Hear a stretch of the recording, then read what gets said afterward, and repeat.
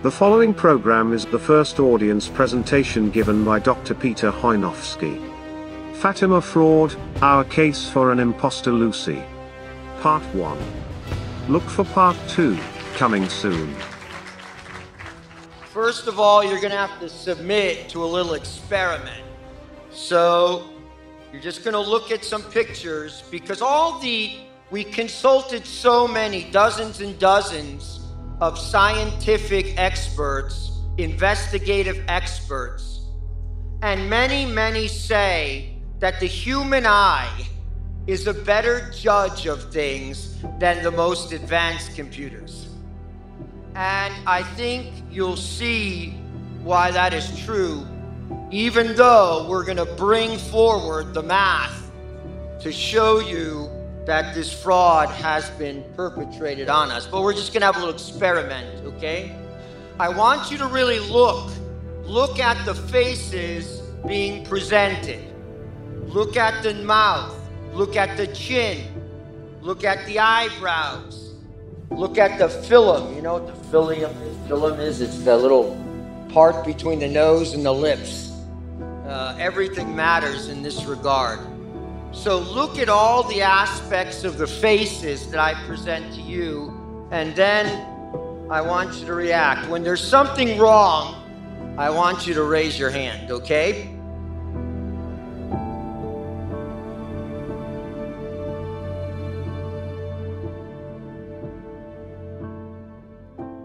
Here's age 10.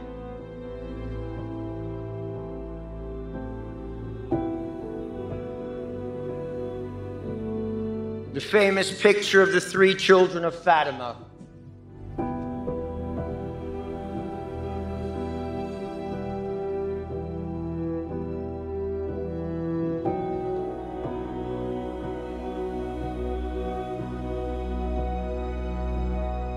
About the age of 13.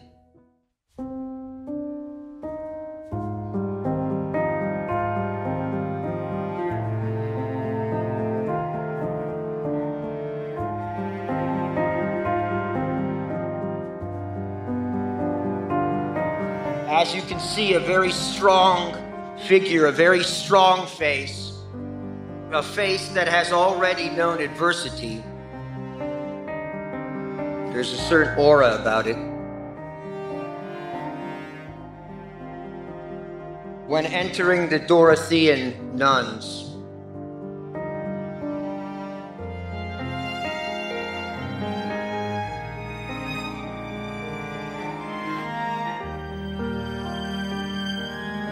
this is moving, isn't it? Member of the Dorothean order.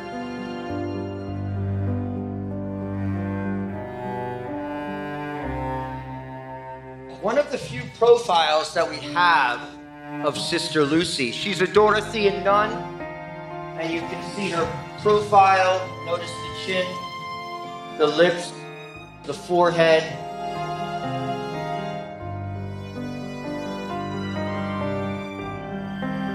Sister Lucy, again, a very famous picture as a Dorothean.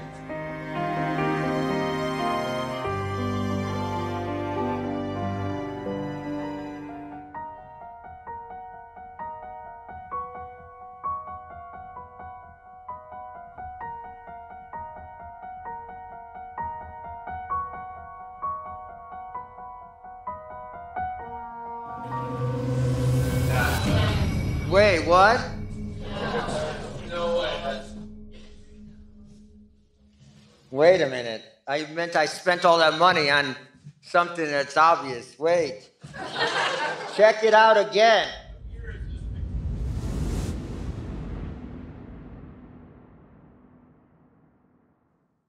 This one's 1967. We have no pictures of her from the early 50s until... This is 1967, May 13th, when she met with Paul VI at Fatima. Okay?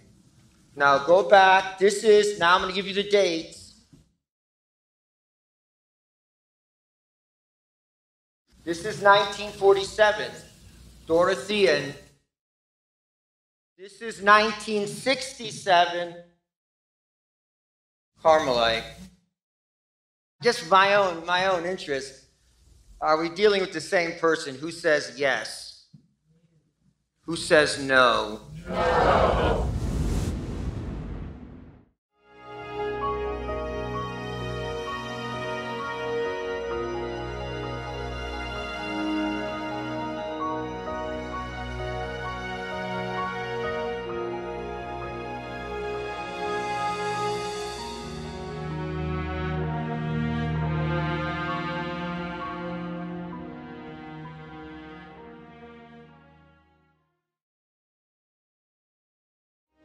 Fatima Fraud, Our Case for an Imposter Lucy. Part 2.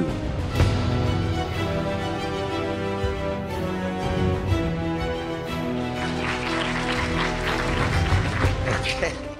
So it was based on that problem, the apparent difference between these pictures and between what seems like two different women, that caused us to begin this investigation. And what we've done is put the case, we're going to prove fraud here.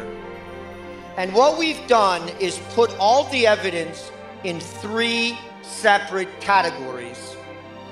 One is the historical, one is the photographic. So if a fraud of this magnitude occurred, then clear inconsistencies, anomalies, and perhaps even a warning from heaven should exist.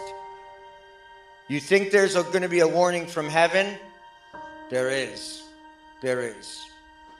Photographic, Sister Lucy Truth, the organization we have, accumulated over 100 photographs of Sister Lucia from 1917 to 2005.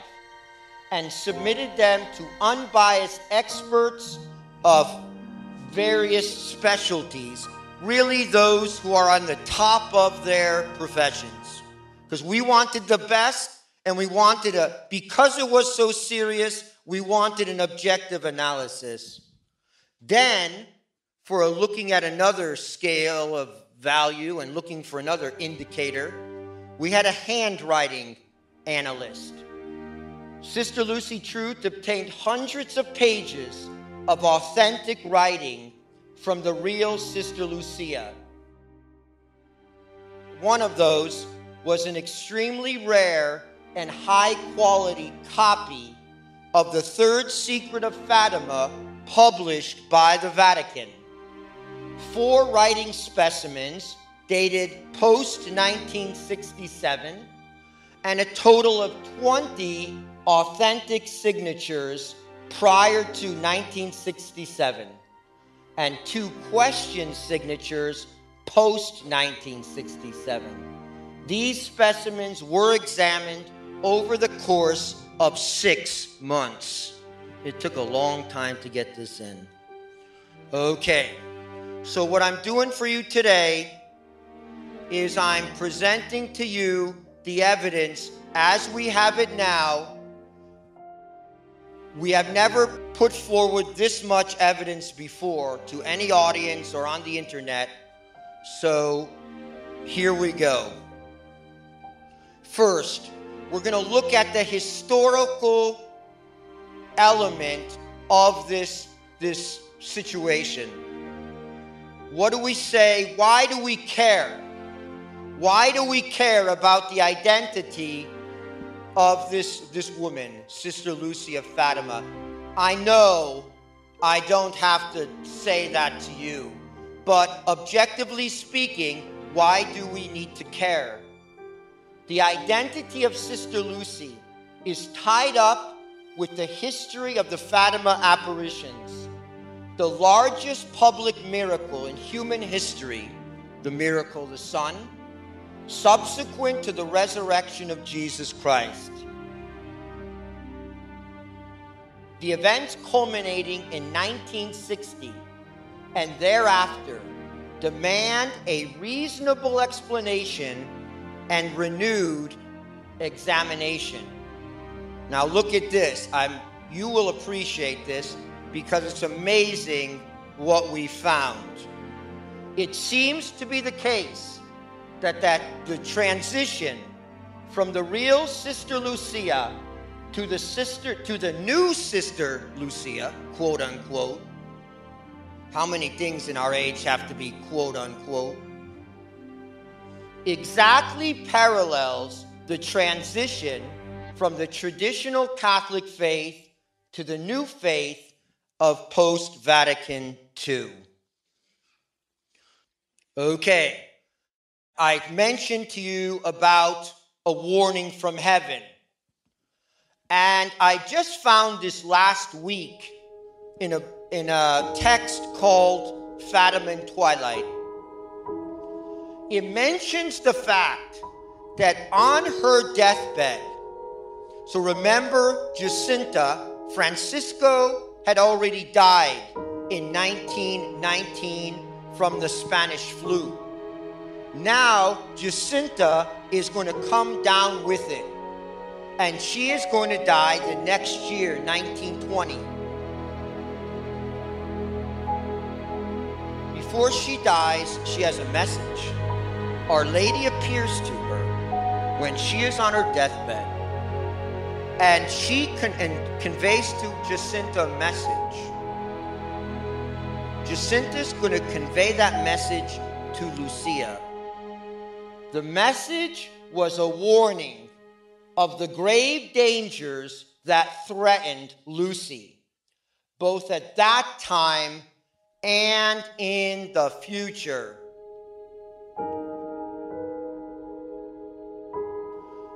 The priest who was in charge of the area of Fatima, he heard this from Jacinta. He immediately tried to get both seers out of Fatima. Of course, Jacinta was ill. He took Lucia to Lisbon to protect her life.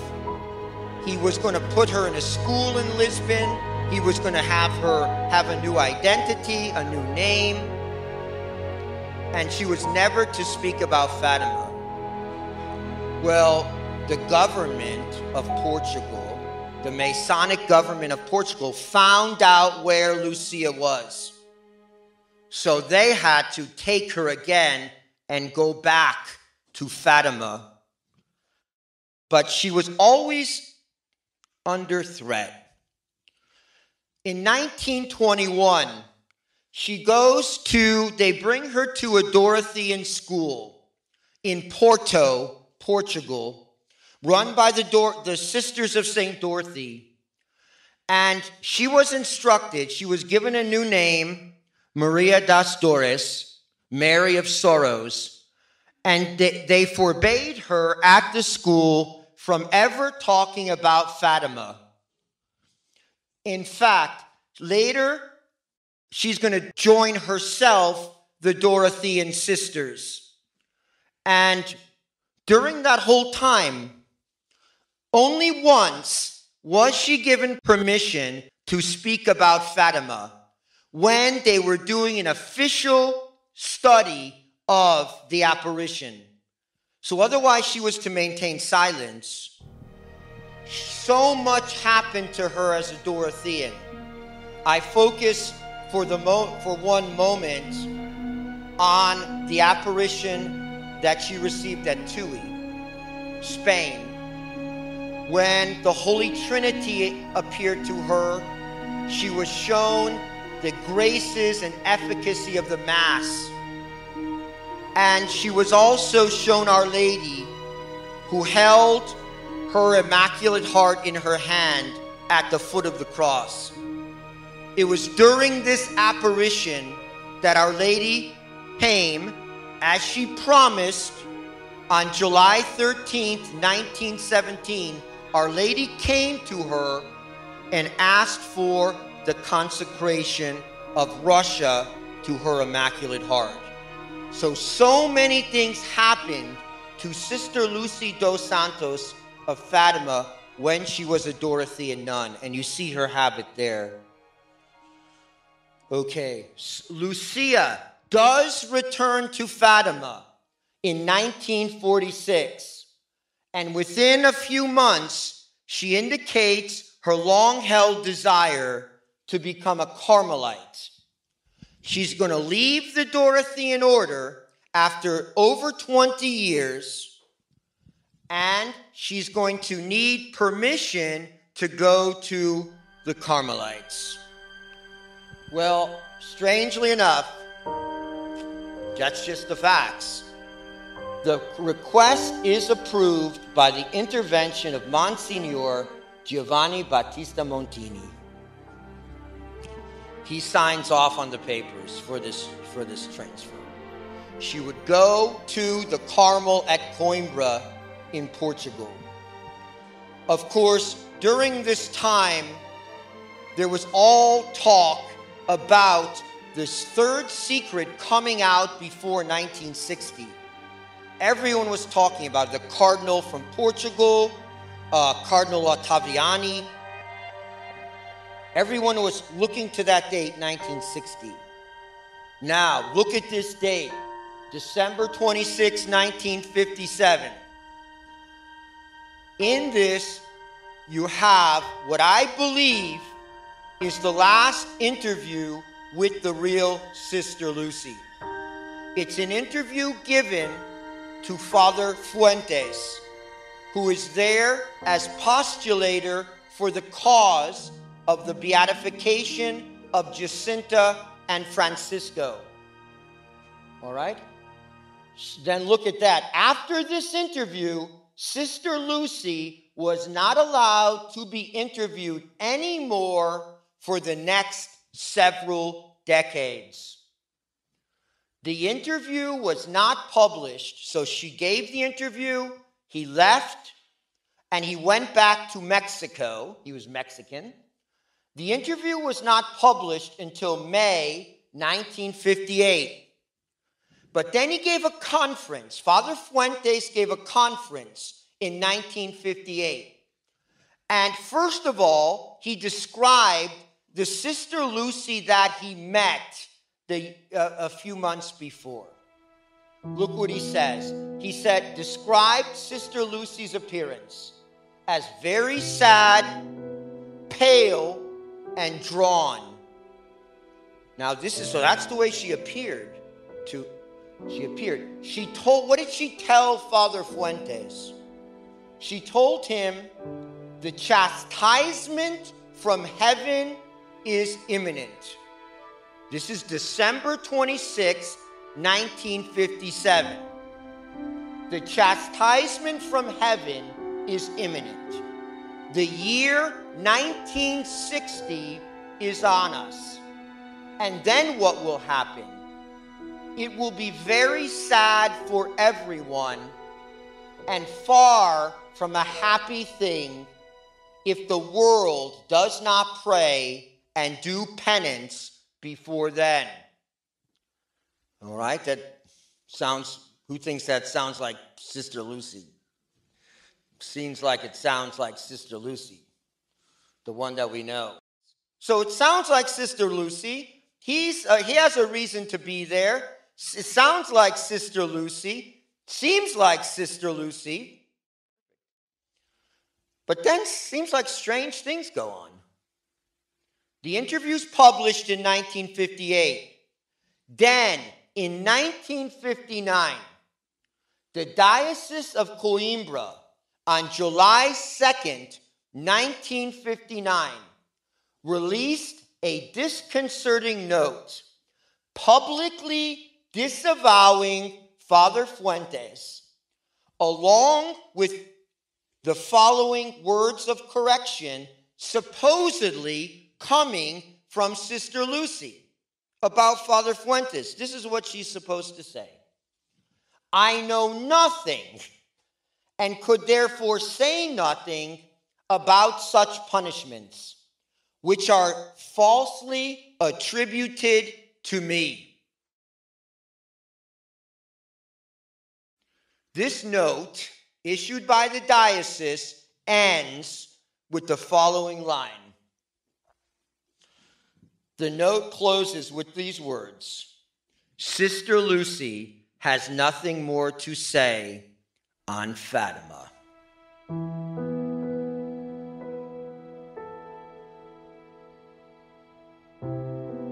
What happened? Why is it getting strange all of a sudden? It's 1959. Why is it all getting so strange? Here are the events that happened 1958 to 1959 and then into the 60s. I'm just going to run through them because I think they matter. This is a transitional year.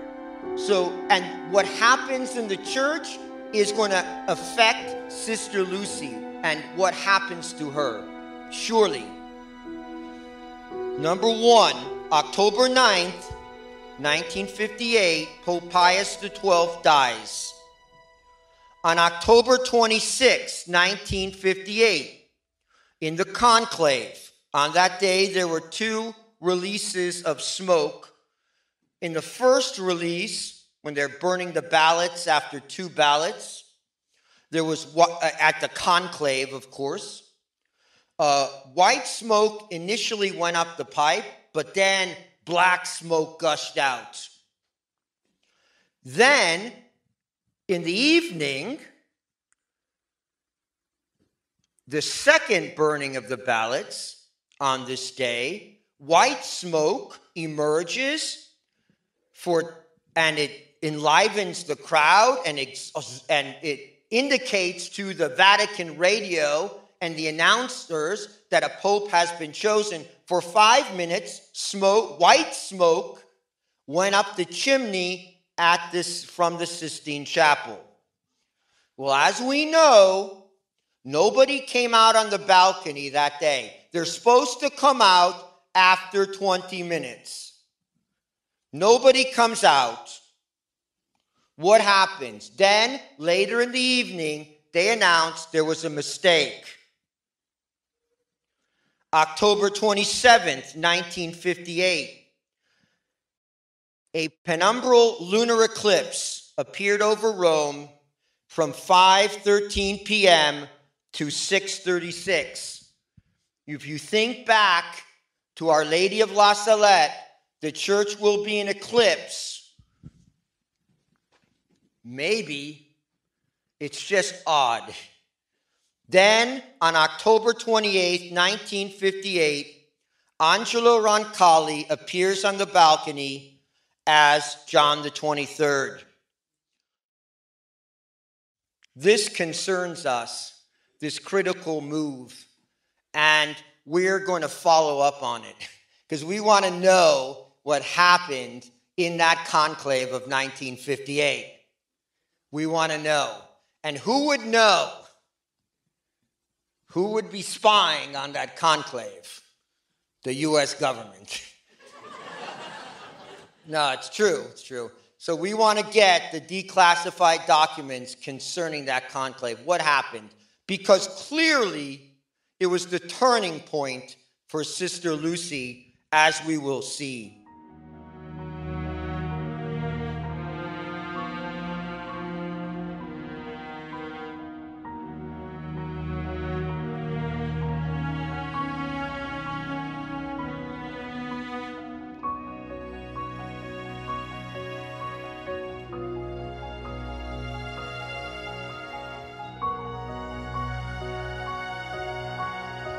We at Sister Lucy Truth are fighting to finish the investigation.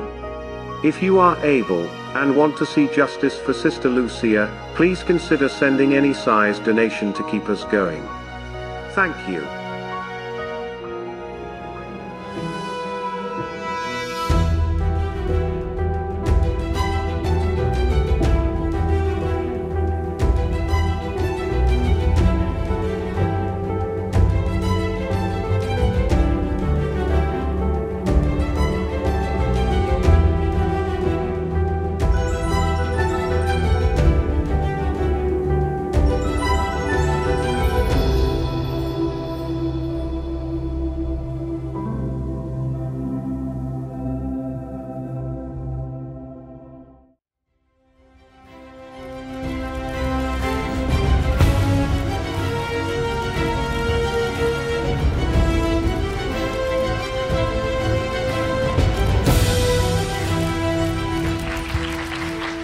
want to get the declassified documents concerning that conclave. What happened? Because clearly it was the turning point for Sister Lucy, as we will see. Look at that date. Doesn't it give you chills? October 11th, 1958. We got 2 declassified documents from the State Department already. And they tell us, look at it's dated, October 11th, 2 p.m., 1958. It's from the American ambassador to Italy to the Secretary of State, John Foster Dulles. And it says, so this is a confidential, extremely secret communication. It says this. This is before October 11th, so this is right after Pius XII dies. During conversation with embassy officer, Vatican source expressed personal view. Next pope will be elected outside conclave by agreement between cardinals. So a little interesting. Then it gets really interesting. Zellerbach is the American ambassador to Italy at the time, a Jewish man. He says this, just fill in cardinal at the beginning. Cardinal Siri, Ruffini, Ottaviani would be misfortune for church, since these 3 cardinals have an unrealistic approach to great problems facing the world today. Source said election of any one of these 3 could depend on the influence of American cardinals, and volunteered suggestion U.S. authorities would do well to exercise discreetly their own influence on certain American cardinals. They want to get their hands in there because who are these guys? These are the traditionalists, electors. Siri, Ruffini, Ottaviani. Now John the 23rd is elected, and this is we don't know much yet. This is another declassified document that we've received, and it says, just look at number 2. I have noted with some humor that this is after John the 23rd is elected, and the ambassador's writing to the Secretary of State. I have noted with some humor that the new pope is captioned in the various magazine articles about papal candidates as non-political. I have never met a more politically aware individual. While more than 10 years of service as a papal legate and nuncio seem to me rather political. So he's talking about John the 23rd. And then John the 23rd is elected, and look what happens. Think about what's happening to Sister Lucy. Already her message is getting changed. January 25th, 1959, John the 23rd calls for the Second Vatican Council as one of his first acts. February 1960, the Portuguese news agency in Rome released a statement. And I know my mother told me about this, you know, right? You remember, okay. The Portuguese news in Rome released a statement received anonymously from Vatican sources saying, it is most probable that the secret of Fatima will remain forever under absolute seal.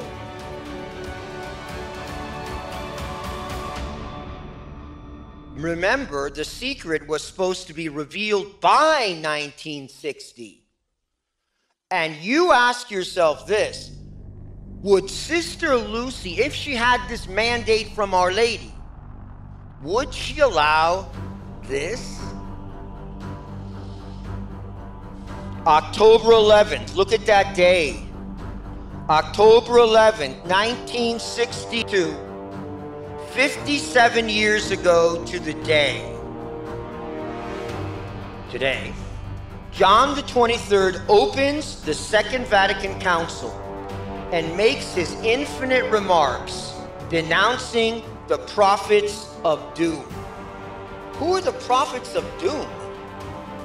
Our Lady of Fatima, Sister Lucia. Look at another date, connecting Vatican II to Fatima and the miracle of the sun.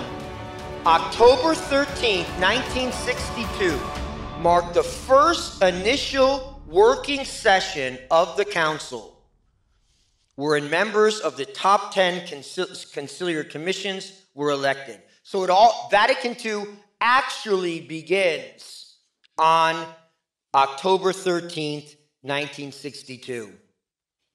Okay, let's summarize what we've come to historically speaking. Sister Lucy, not publicly seen again. Okay, so that was 1957. She gave that interview. Sister Lucy was not publicly seen again until May 13th, 1967, on the 50th anniversary of Fatima with Paul VI. Strikingly, in her 1967 appearance before the world, Sister Lucy, look at quotes, now we're going to put in the little quotes. Sister Lucy appeared jovial and in good health, even gesturing to the crowd, cheering crowd, as if prodding them for more adulation. You wait and see the picture. So that happens 1967. Look what happens 1968. All these years, one after another. Paul VI changed the rite of consecration and ordination, promulgates the new Mass. Now look at this. We have this letter. We've analyzed this letter. December 27th, 1969. Sister Lucy writes a strongly worded letter demanding complete obedience to Paul VI. You think that's going to be authentic, huh? This is her raising the roof motion of, cheerleading, getting the crowd all riled up for Paul VI. Give me a break. I can't go back to the other one. Can you imagine? Then, the strange interview in 1992 and 1993. Just one thing about this interview. Both interviews were on October 11th. October 11th, 1992 and October 11th, 1993. It was with Carlos Evaristo. And it's videotaped. You can see it on the internet. You can see it on YouTube. What do you think she's going to say? Punishment is imminent. Do penance. Russia should be converted. Wrong. This is what she said in that interview. You can see her words saying it on tape. It was taped. The third secret, this is her. The third secret was not supposed to be revealed in 1960. The secret was meant only for the Pope and not the public. Russia did not need to be mentioned by name in the consecration. Heaven has accepted John Paul II's 1984 consecration. The Jews continue to be a chosen people of God. The triumph of the Immaculate Heart has already taken place. But it's an ongoing process, so it just doesn't seem like it. Okay, go. After you get off the hill, you pretty much see it's very ongoing, yeah. But It's on YouTube. You have to see it. She's at this mass for the beatification of Jacinta and Francisca. And this is her receiving communion from John Paul II, 2000. As soon as, first of all, she goes up when he's giving her the host, she goes up to grab his hand, almost like she's used to receiving communion in the hand. And he has to sort of insert it in her mouth, strongly.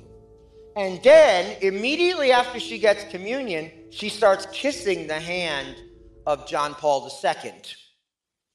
And then she asked her bodyguard if she could stay next to John Paul II on the altar while he was giving out communion. For the woman who received the Blessed Sacrament from an angel, who prostrated himself on the ground, in the same year, she had an interview with John Paul II that was taped. She held his hand for 2 hours during that interview. Summary of historical evidence. Warning from Our Lady that Lucia's life was in danger and would be in the future. A cascade of events bringing the late 1950s and the early 60s into sharp focus. Multiple sources announcing the third secret to be released in 1960. Powerful 1957 interview with Father Fuentes, and which was denied thereafter by the Diocese of Coimbra. Direct connection between Fatima and the first working session of Vatican II, and multiple inconsistencies in Sister Lucia's behavior and statements post-1967. Now, photographic evidence. Here we go. What we did, we have over 100 pictures of Sister Lucy from one time or another. We divided them up into 4 categories. The A category, which is Sister Lucy as a child. The B category, which is Sister Lucy in the 1920s, 1940s, early 50s. Excuse me, that's the B category. The C category is Sister Lucy on that one day, May 13th, in 1967, when she was in Fatima. So that's subject C.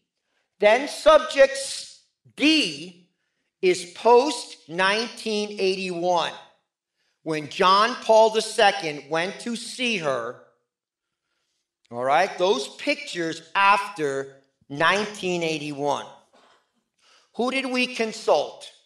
We consulted 2 board-certified plastic surgeons. We consulted periodontists. We consulted with a criminal forensic sketch artist, and I'll talk about her in a moment. And then we have an ophthalmologist. That information is released here for the first time. Okay, so what's the evidence? Expert analysis of photographs. First one, the plastic surgeon, Dr. Julio Garcia, board certified in plastic surgery by the American Board of Plastic Surgeons, a member of the American Academy of Cosmetic Surgery, a member of the American Society of Aesthetic Plastic Surgery, chief of plastic surgery at both Humana Sunrise and Valley Hospitals. He also has an art degree from Northwestern University, and he's on the American Board of Anti-Aging. I wonder what that is. Okay, we bring you his conclusion. First, he saw all the pictures, and he pointed out things to us that we didn't even see, and we had to follow up on. He says this. He never heard of this case before. He just looking at the evidence. I am of the opinion that subject B, 1940s, Sister Lucy, and subject C, 1967, Sister Lucy, share some similarities, but I am very confident they are not the same individual. Finding number 1, inconsistent chin. Now I think you can see the chins, right? Same person? Same person?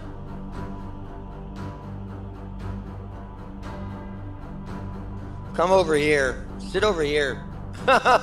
You gotta see these chins. Every single specialist goes, the chin, the chin, the chin, the chin. And nobody thinks for some reason that Sister Lucy had a chin implant. Nobody. All right? It seems a lot. Yeah. Finding inconsistent chins, visibly different chins, unexplainable except the individuals are different, or a chin implant. Subject C and D, that's 1967 and after, okay? Subject C and D have far more prominent protrusive chins when compared to the profile view of subject B on top, the real Sister Lucy. The difference cannot be explained by the aging process, nor can dental work account for the observed discrepancy. As we age, we lose fat and bone, making the appearance of the chin less prominent over time. The chin and jaw will not be altered in the manner apparent in the image and video with usual dental work. It would have to be a broken jawbones or broken facial bones.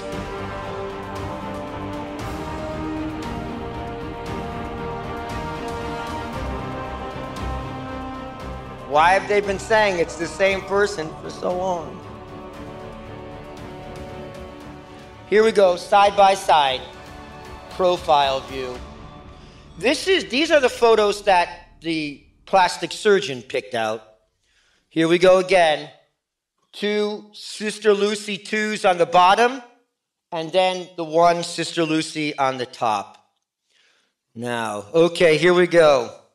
I bet you never thought about eyelid creases. Or I better put this down. Look what he says. This is quoting from his report to us. It would be very unusual to not be able to detect a crease in the upper lid when an individual is young, and then observe such a crease when that same individual ages. However, in images from the 1940s, it is nearly impossible to detect any crease in the upper eyelid.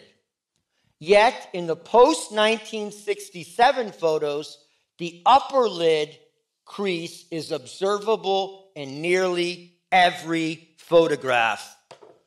Here we go again. You see, up there is the first one. Sister Lucy 2 is on the bottom.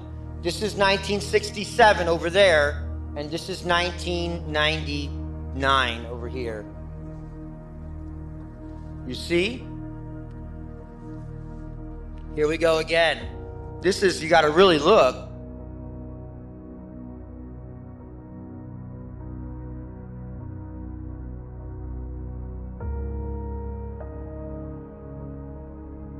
Oral Surgeon Report by Dr. Joseph Mascaro, DMD. There is no good explanation, except 2 different individuals. Sister Lucy Truth Commission. Dr. Joseph Mascaro, DMD, a well-respected oral surgeon with over 40 years of experience, to analyze our full photo and video collections of the two Sister Lucies, and provide us with his expert opinion. Dr. Mascaro points out that not only are the profiles of the two individuals in nearly opposite condition, but these differences cannot be explained through dental work, and are caused by different skeletal structures of the face.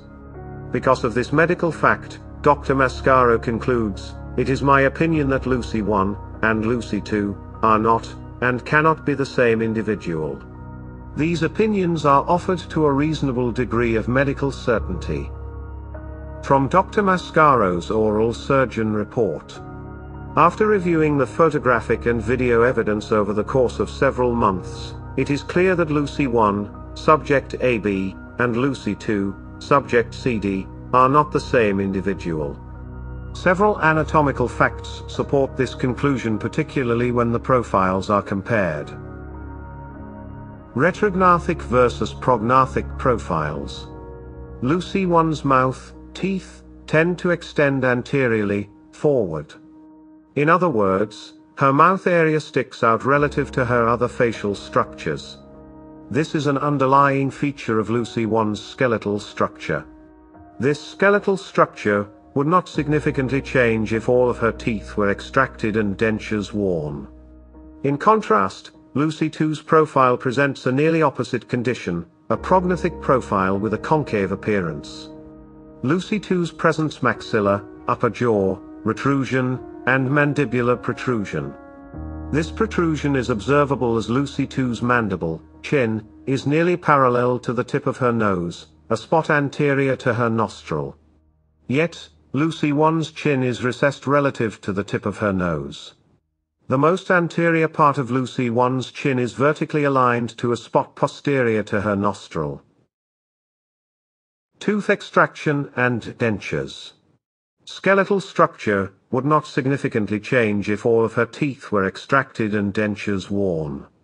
Dentures, which seem to be at least reasonably well fit, further support the conclusion that these images depict two different people. The presence of dentures would work to maintain the vertical dimension and prevent over-rotation of the mandible. With the vertical height maintained, there is no good explanation regarding Lucy 2's significant chin protrusion forward when compared to Lucy 1. In addition, Lucy 2's facial height does not appear radically different than Lucy 1, which, again, supports the opinion that removal of all the teeth is unable to account for the marked change in profiles, particularly the mandibular protrusion. A skeletal, not dental, difference. A severely prognathic chin is skeletal, not dental in origin. Conclusion? During the course of my career, I have performed hundreds of jaw osteotomies, precisely planned fractures of the jaw to reposition the bones, and extracted thousands of teeth. I am familiar with expected changes to an individual's face as a result of tooth extraction and placement of dentures. It is my opinion that Lucy 1 and Lucy 2 are not, and cannot be the same individual. These opinions are offered to a reasonable degree of medical certainty. Okay, plastic surgeon's report. Finding number 3. Different eyebrow distances. Some of you noticed this already. The distance between the eyebrow and eye should shorten with age, not lengthen. So this is the 1940s Sister Lucy over there, and this is the 1967 Sister Lucy, 20 years later. In Sister Lucy 2, the distance is longer. Mathematical measuring of the faces establishes ratios that show Sister Lucy 1 has a substantially shorter distance between the bottom of the brow to the upper eyelash, when compared to Lucy 2. Okay, and the mathematical measurements that we're giving you has never before been published by us, so you hear it for the first time. So you see, it gets bigger when it's supposed to get smaller. How can this be? Okay, these are the different ratios. And And when it goes beyond the realm of normal standard deviation, it goes yellow and red. So here's the original Sister Lucy, and there's the statistics, the numberings for the new Sister Lucy. And you see the standard deviations way above the mean or below.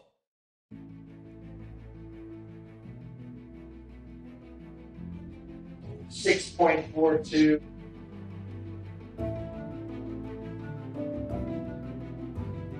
6.04, 4.5, 9.98, 5.84, 5.166, 4.5, 7.8, 5.8. This is mathematics. It's not feeling, it's not theology, it's mathematics, which has implications for everything. Okay, he continues. The width of the nose of subject C and D appears wide relative to the mouth when compared to the nose and mouth of subject B. Okay, you see the wide nose of Sister Lucy 2. Mathematical measuring of the faces establishes ratios that show Sister Lucy 1 has a more narrow nose than Sister Lucy 2. When calculating the ratio of the width of the nose relative to the mouth and the interpupillary distance, width of nose is unaffected by aging or maturity. So the width of the nose doesn't change with aging or maturity. So therefore, why the mathematical differences? And here's the statistics. You can see all the red and the orange and the beyond the standard deviation. Okay, photographic anomalies. So you'll love this one. This is what Dr. Garcia pointed out to us. And we started looking into it and doing research. An unexpected insight during Dr. Garcia's analysis concerned a photograph. I'll show you it in a moment. At least one of the images appears to have been tampered with or otherwise altered. Specifically, subject C, Exhibit 6, presents an image of subject C, that's the 1967 Lucy, that is incompatible with the lighting present in the remainder of the image. This is what he said. This is the most famous picture from the 1967 meeting between Sister Lucy and Paul VI. This picture. And it was published on June 13th, 1967, 1 month after the event. Look in. Okay, this is perhaps one of the most widely published. Okay, good. That's the newspaper that it appeared in. That's the picture. Okay, that was the newspaper, the Voz de Fatima.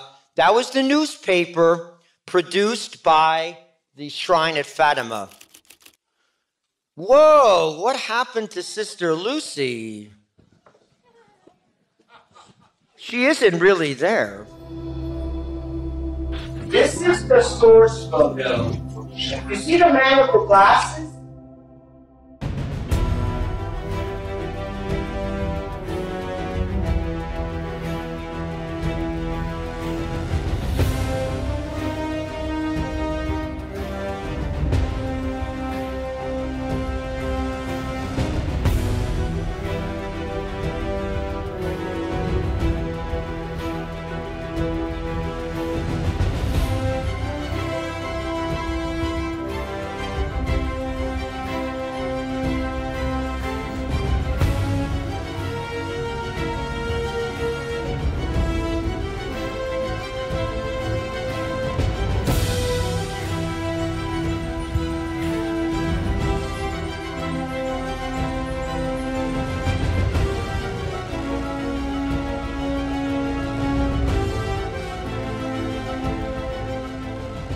The photographic anomalies multiplied as the examination continued. That's an understatement. Sister Lucy, talking very closely, intimately, in a friendly way with Paul VI. All right, this huge crowd in the background. Notice this flag here, and notice the various characters. So we're talking, laughing. Guess what? Nope. Where'd you go? That's the source photo. That's the real photo. And then this photo was put out. Oh, what? See the flags? The same position. Listen, the man with his back turned, same position. And look, he's in exactly the same position. She wasn't there. You know how long she spent with him? 3 minutes. On that day in 1967. 3 minutes. We got another one. Whoa. Perfectly normal, right?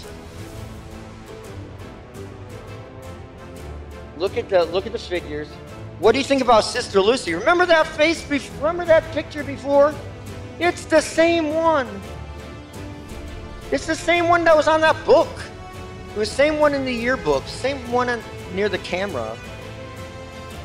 You think that looks real? Well. Oh boy.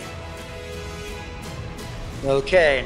Well, there's she in front of the camera again, and they manipulate the background a little bit, you see, but she has exactly the same expression on. We still aren't sure regarding how these were made because there was no Photoshop in those days. And my friend is looking into this because clearly the face of Sister Lucy was tampered with. Okay, the eye positions are strange. They turn the image this way and that to try to make it look plausible. I'm just gonna... Then there's the floating eyebrow. Okay, here we go again. Can you see the floating eyebrow here? Yeah.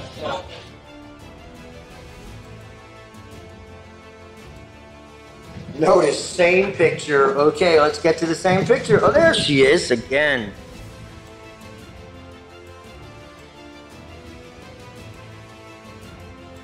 Okay, here we go. There's strange things with the eyes going on. You see there's this bit of flesh right there. Okay, forensic artist report. Lois Gibson. She's in the Guinness Book of World Records for identifying the most criminals through her sketches. She recreates faces even from skulls. All right, she is the top forensic artist in the world. And this is what she said when she did her report. She said, every one of these forensic reports is a complete confirmation of the thesis. I could have done many more. Any one of the three is conclusive.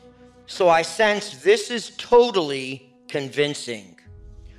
Okay, Gibson says that the two Sister Lucys have completely different facial structures, and therefore it is impossible these are the same woman. And she goes through the comparisons.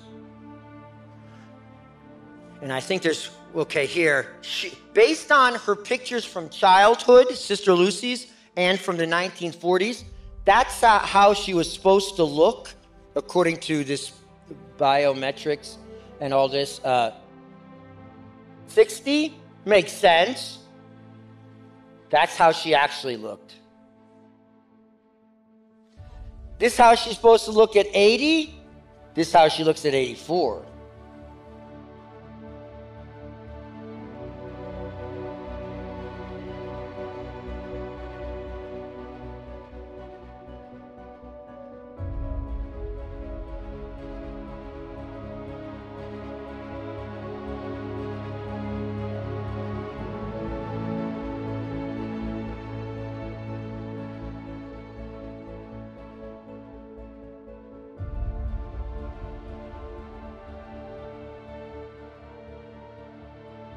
Then we have facial recognition reports.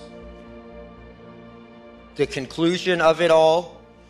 This is from Michigan State University, the only university that has a forensic facial recognition lab.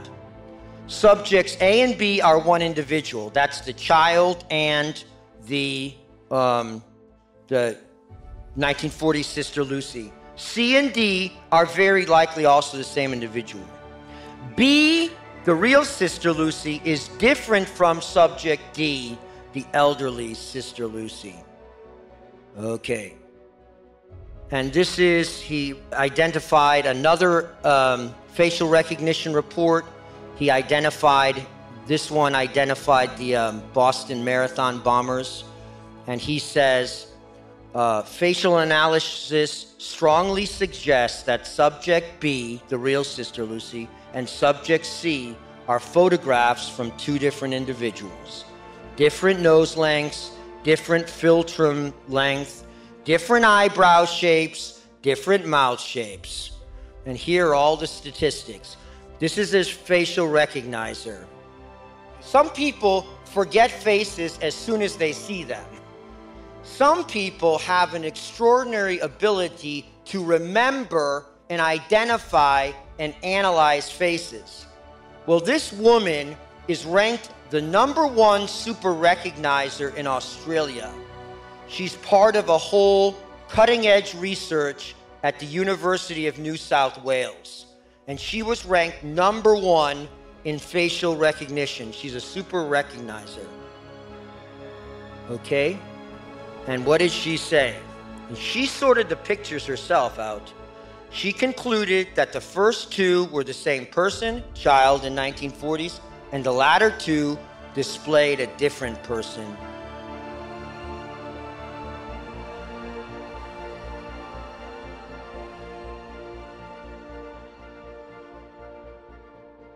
And then we have the ophthalmologist. Just one more thing here. So we wanted an ophthalmologist to analyze our material. So he said, oh, okay, I have an international conference of 20 of the best ophthalmologists in the entire world coming here to New York. So I'm going to present it to them. So he presented the Sister Lucy problem to these world-class ophthalmologists. You know what strabismus is? Lazy eye, right? Lazy eye. It doesn't fix itself. Well, it ends up where the majority, the supermajority of strabismus experts said the pre-1967 Sister Lucy does have strabismus, lazy eye syndrome. You see, her right eye is deviated, her right eye. And then the other one, according to the supermajority of strabismus experts, the post-Sister Lucia does not have strabismus. And it doesn't get better with age. Okay? And medical treatments for this condition were not available during the relevant time frames applicable to Sister Lucia. Finally, handwriting evidence. Okay, we presented hundreds of pages of handwriting evidence to one of the best handwriting analysts in the world. And guess what he says? Not only the pictures, he didn't even look at the pictures, but he said all the letters, all the signatures post-1960 were forgeries. Based on the hundreds and hundreds of pages he had looked at from the 1920s, 1930s, and 1940s Sister Lucy. Okay, I want to point out, this is the third secret of Fatima. This is something I wasn't expecting to find. He says the secret released by the Vatican was authentic. Probably, in her handwriting. Probably meaning there's more to it. This is just the vision. There's probably more to it. And that's a mystery that we're not going to solve.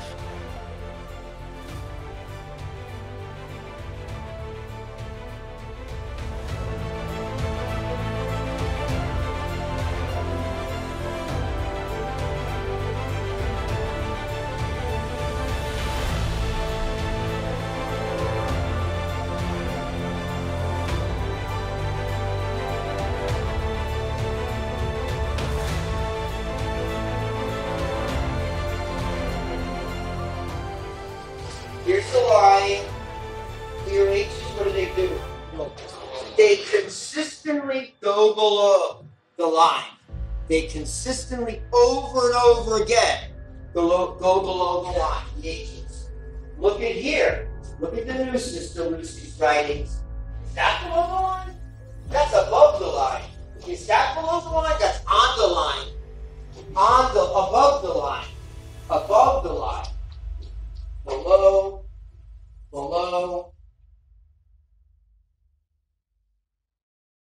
Okay, just the S's. Same S's. Hook. Real Sister Lucy. Hook. These are different samples. Hook. Hook. Look at here.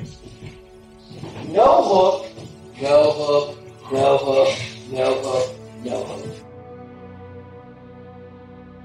The letters from 1967, 1969, 1980 were all forgeries. In summary, but it's a clever hoax. It's a clever forgery. In summary, there are some similar strokes to the known writings of Irma Lucia that would be expected if the intent of the writer was to model or copy the writer's style of handwriting. Like all forged documents, the small micro movements and the connections of the pen often reveal details and errors that are not part of the natural writer's execution.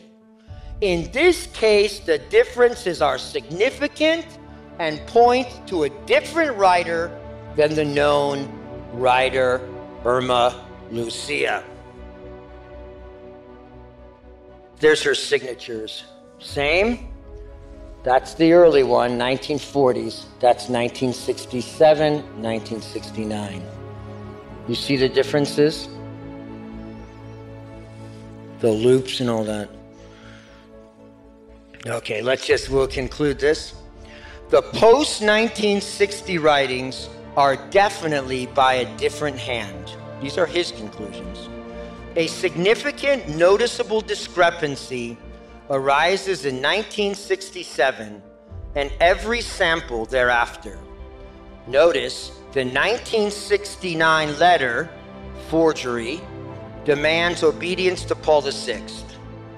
Timeline of discrepancy in handwriting matches perfectly with discrepancies in the historical and photographic evidence.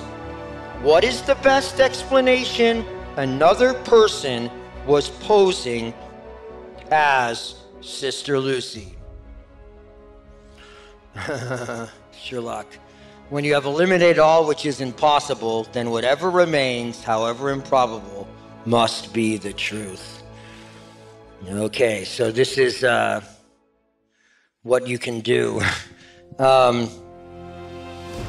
We're not finished. We're going after documents. We're going after some more reports. And we're going to go after the DNA. I'm not supposed to say that, but don't tell anyone. It's not going to be easy. Pray for us if you can contribute to our tax-deductible effort. Please do. Let's not let this sit. This is an abomination. Let's get justice for dear Sister Lucy, because we owe her that, the true messenger of God and Our Lady. Thank you so much for your attention.